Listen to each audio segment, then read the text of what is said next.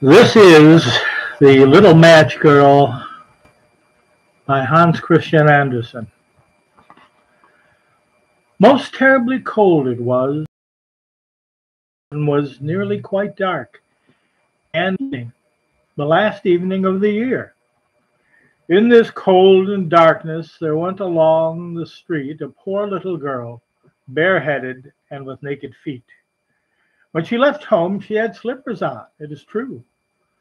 But what was the good of that?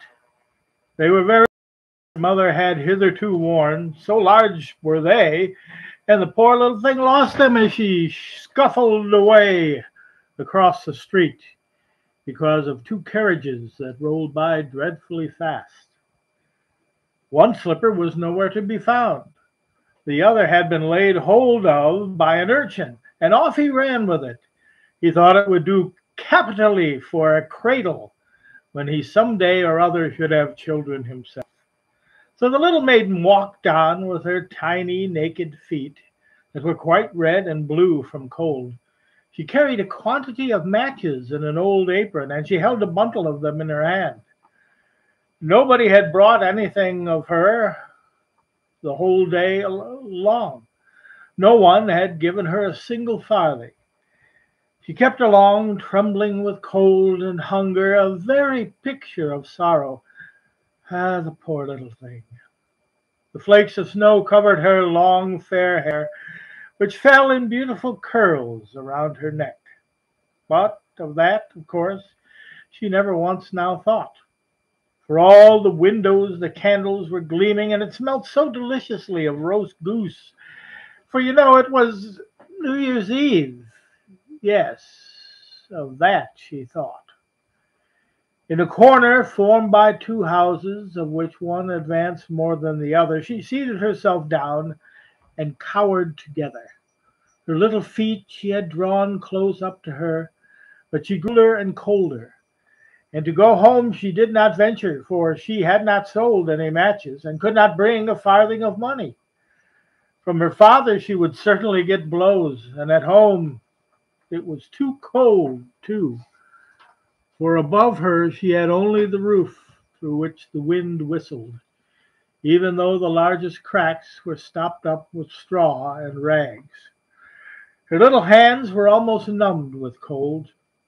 Oh, a match might afford her a world of comfort if she only dared take a single one out of the bundle, draw it against the wall, and warm her fingers by it. She drew one out. Rischt!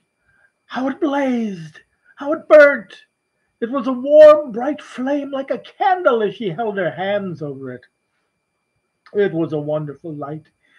It seemed really to the little maiden as though she were sitting before a large iron stove with burnished brass feet and a brass ornament at top.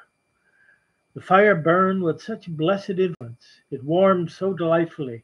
The little girl had already stretched out her feet to warm them too, but the small flame went out, the stove vanished. She had only the remains of the burnt out match in her hand. She rubbed another against the wall. It burned brightly, and where the light fell on the wall, there the wall became transparent like a veil, so that she could see into the room.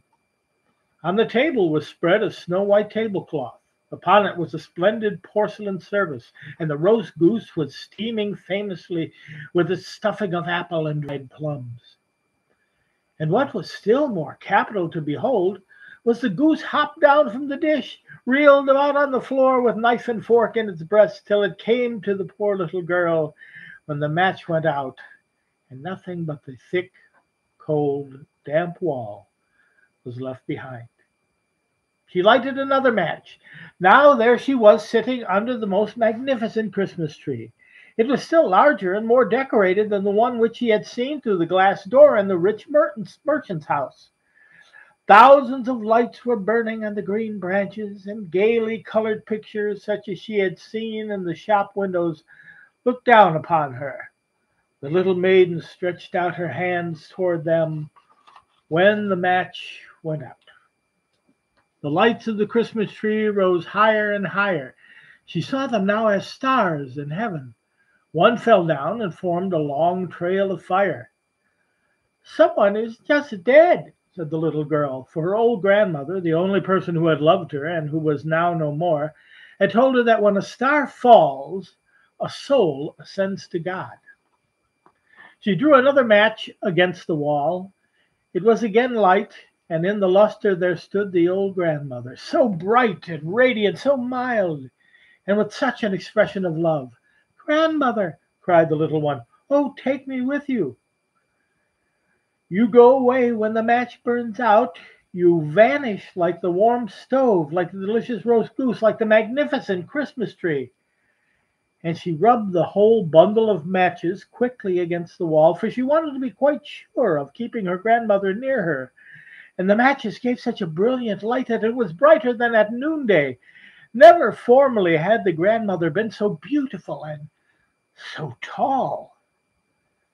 She took the little maiden on her arm, and both flew in brightness and in joy, so high, so very high, and then above was neither cold, nor hunger, nor anxiety. They were with God. But in the corner, at the cold hour of dawn, sat the poor girl with rosy cheeks and a smiling mouth, leaning against the wall, frozen to death on the last evening of the old year. Stiff and stark sat the child there with her matches, of which one bundle had been burnt.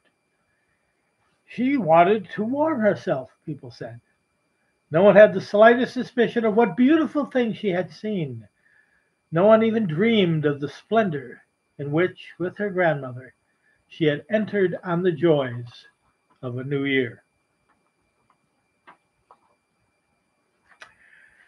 Well, that is a reading of Hans Christian Andersen, The Little Match Girl, for my granddaughter, who was actually not yet born even. How about that? So I imagine I will do a series of these, and if you have kids, or if you are a kid, you might want to enjoy listening to it from time to time. And choice is yours.